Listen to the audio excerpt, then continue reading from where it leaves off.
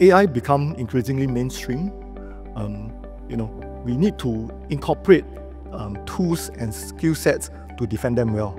But the challenge is that when you put AI vis-a-vis IT, OT, and now AI, you must think of it as a third pillar that we need to learn how to defend well.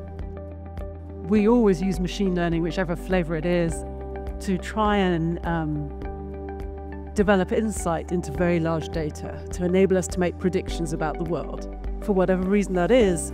So you can imagine, in the hands of threat actors, that means any kind of cyber weaponry that requires them to try and predict their victims in some way, they're going to get a massive performance enhancement on. So their weapons will get more potent. The reason I'm optimistic for the defense side is because we have better data. But you need to have good data in order to be able to defend yourself well against this increasing AI-driven threat.